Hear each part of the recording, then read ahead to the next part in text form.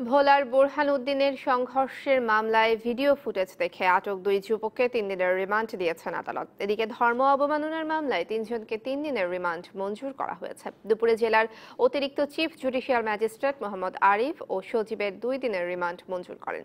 সামাজিক যোগাযোগ মাধ্যম সহ বিভিন্নভাবে পাওয়া ভিডিও থেকে তাদের শনাক্ত করে বুধবার রাতে উপজেলা কুতুবা ইউনিয়ন থেকে তাদের গ্রেপ্তার করে পুলিশ। অন্যদিকে ধর্ম অবমাননার মামলায় বিপ্লব চন্দ্র বৈদ শুভ, মোহাম্মদ ইমন ও রাফসান ইসলাম শরীফের 3 দিনের রিমান্ড দিয়েছেন আদালত। গত 20 অক্টোবর পুলিশ ও সাধারণ মানুষের সংঘর্ষে 4 জন নিহত হওয়ার ঘটনায় বোরহান উদ্দিন থানায় একটি মামলা করে পুলিশ।